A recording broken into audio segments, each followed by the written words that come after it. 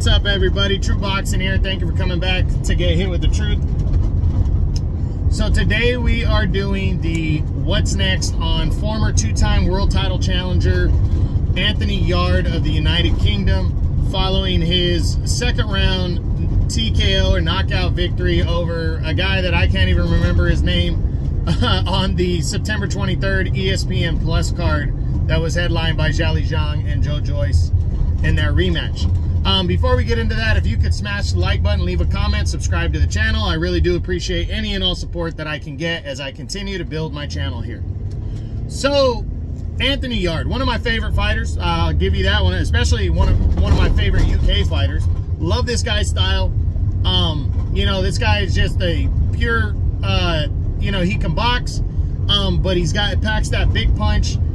He was bouncing back off of his third career defeat at the hands of Artur Beterbiev by a TKO in the 8th round as he challenged for the unified title. But, you know, he gave Beterbiev all he could handle and was actually winning the card when he got stopped, or winning the fight when he got stopped.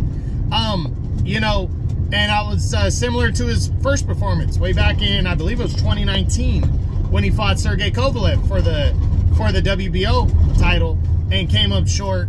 But had hurt Kovalev and was really in the fight. He just ran out of gas. Same thing happened. He ran out of gas. You know, but Anthony Yarde is still hungry, and is still a very good fighter and a threat at light heavyweight, in my opinion, for sure. So now the big question is, what's next for Anthony Yarde? Well, I know there's a lot of talks about the winner of Joshua Buatsi and Dan Aziz as they are colliding, I think later this month actually, for the in a WBA eliminator. But we'll see, because they said they got a handshake agreement, but I think they're forgetting about the world champion sitting in the WBA, and we'll talk about that. So let's run through the top 10 and see what we got here, the possibilities for Anthony Yarde and what he could be doing next. We start with the #1 undefeated unified champion Artur Beterbiev, which would be a rematch. Now, I would love to see a rematch, and I think the fans would, but Beterbiev has, he won by a TKO, and it was a convincing victory. So it wasn't, even though he was losing the fight, he wasn't getting blown out. It was somewhat close, and he got the knockout victory. So, you know, you could argue there's no need for a rematch, even though we'd like to see one. But also, Beterbiev has mandatories due. He's got to fight Callum Smith, and unless in January, and unless the undisputed title fight gets made between him and Bivol finally, he's going to have to fight Michael Eifert, his IBF mandatory. So, I don't see, it's not going to happen next for Yarde to get a rematch with Beterbiev. Dimitri Bivol, the undefeated WBA champion, Canelo conqueror.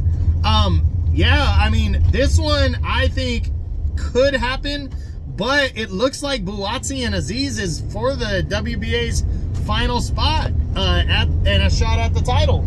So I don't think Bivol is going to be available unless you know, Buatsi decides to fight Yarde. So I really think that Yarde is going to have to fight, he's going to fight the winner of Buatsi and Aziz, or they're going to fight Bivol. So, I don't know. It's hard to call it, because you would think he's a viable option, but I really think he's going to have to mandate a shot against either that, or he's going to have to wait around for Bivol until after Bivol makes a mandatory. So we'll see. I just don't think it's going to happen next. You got Callum Smith, which is an all-UK battle. Now, this one is intriguing. If Callum Smith were to upset Artur Beterbiev, it would depend on if he holds on to the IBF title, because if Callum Smith upsets Artur Beterbiev, he's likely going to have to make his IBF mandatory defense against Michael Eifert next. Now, that's not to say the fight with Yarde couldn't be set up down the road, but I just don't see Yarde and Callum Smith happening next. Also, because Callum Smith doesn't fight until January against Beterbiev, and Yarde, you know, it's already 4 months after a second round TKO, and then he's going to have to wait how many more months to get the shot at Smith? I don't know, unless he fights on the card. But then again, I think Callum Smith is going to be mandated to fight Michael Eifert, the IBF mandatory challenger. So I'm not seeing Smith and Yarde being an option, even though it's been talked about before and it's an easy fight to make.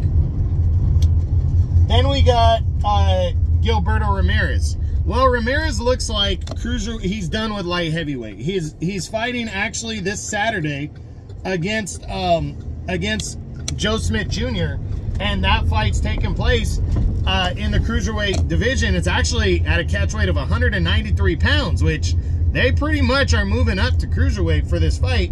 And Ramirez has pretty much said that he can't make light heavyweight anymore. So, I don't see Gilberto Ramirez and Anthony Yarde being a possibility, to be honest. Then you got Joe Smith Jr. Joe Smith did say that if it was a big fight, he would come down to back down to 175. I think a fight with Anthony Yarde would be a straight up slugfest, but Joe Smith is fighting at cruiserweight against Gilberto Ramirez next. I don't believe he's going to win that fight. If he loses that fight, especially if he loses convincingly by a knockout, is he really going to want to come back down and take on Anthony Yarde? I just don't see that happening and being the case. Now, if he beats Gilberto Ramirez, it's up to him, because he might want to say, well, hey, I want to conquer a second division. But what would be intriguing about coming back down to 175, the fights are bigger at 175. So it's one of those ones that you just don't know what's going to happen. But I'm going to lean towards the less likely, because I don't think Joe Smith's going to beat Gilberto Ramirez at cruiserweight, and I don't think he's going to want to come back down to light heavyweight and fight Anthony Yarde coming off of a loss. Then there's Michael Eifert, the IBS mandatory challenger. Because he's the mandatory challenger, I don't think he risks it by fighting Anthony Yarde. I don't see that happening. He's in line. He defeated Jean Pascal to earn his shot, and now he's basically waiting for the winner of Beterbiev and Callum Smith. I don't think the IBF is gonna make him wait another fight in between, unless it's for undisputed.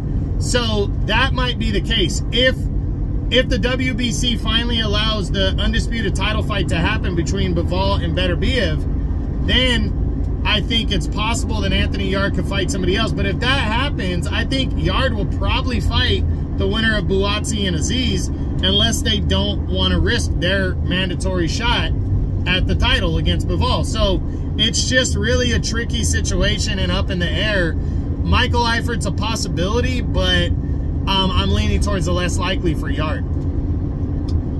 And Joshua Buatsi. Now, again, I believe Buatsi and Anthony Yarde could be for like an interim title, but I think the only way that fight happens is Buatsi has to beat Dan Aziz this month in their WBA final eliminator. And then the WBC is going to have to allow Dimitri Bivol to fight for the undisputed crown against Beterbiev. But remember, the WBC came down strong and said they are not going to allow any title fights with Russian fighters, with Russian-born fighters like Bivol, as a stance against the war in the Ukraine. I hope they change their opinion, because it's not like Bivol is for the war in the Ukraine, you know, between Russia and Ukraine. And I don't think it should be impacting Bivol.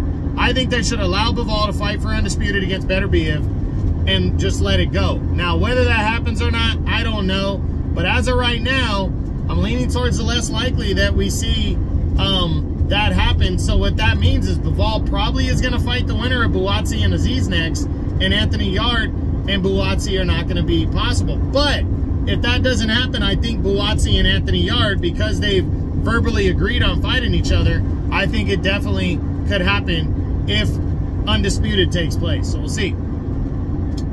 Then you got Jean Pascal, the former world champion. Now, unless Pascal decides he's retiring by the end of the year, I think Pascal and Anthony Yarde is definitely possible. But will Pascal want to get in there and risk himself again at 40-something against a hard-hitting puncher like Yarde? If anybody's willing to do it, it's going to be Pascal, because Pascal might be like, hey, I'm a tough guy to knock out, and this guy is faded late in fights, so I'm down. And that would throw him right back in the mix. And Pascal is one guy that just seems to be drinking from the fountain of youth. So We'll see what happens. I do think it's possible. And then finally, Andre Dirrell's my last one. I mean, if Dirrell really wants to move up the ladder, he'll fight a guy like Anthony Yarde. But that's up in the air. Dirrell avoided big fights for the longest time when he was a legitimate threat. Since he's come back, he's been inactive, and he's an older guy now. I think he's like 38, 39 years old. Will he want to fight like a guy like Anthony Yarde? I'll tell you right now, if he fights him and he beats him, he's right there for a world title. So it'd be better to fight him now than later, but I'm leaning towards the less likely. So Anthony Yarde, gonna be tough for him to get a top 10 guy. But he is an attractive fight, and I do think there's guys that might want to fight him. So we'll see what happens, but I think the most likely option in the top 10 would be Joshua Buatsi, but that's predicated on the fact that Buatsi doesn't get the crack at Bivol. So kind of a lot of moving pieces going on at light heavyweight 175 right now that might cost Anthony Yarde a fight that he really wants next. But I mean, I could also see Yarde just staying busy and taking on somebody, you know, whoever. But I think Yarde's at the point where he's tired of doing that, and he really wants to fight somebody legit every time out. So we'll see what happens, but that's it. That's what I got. That's my what's next on former two-time world title challenger and light heavyweight contender Anthony Yarde from the United Kingdom. I hope you enjoyed the video. If you did, smash the like button, leave a comment, subscribe to the channel. I appreciate any and all support. This is True Boxing. You've been hit with the truth.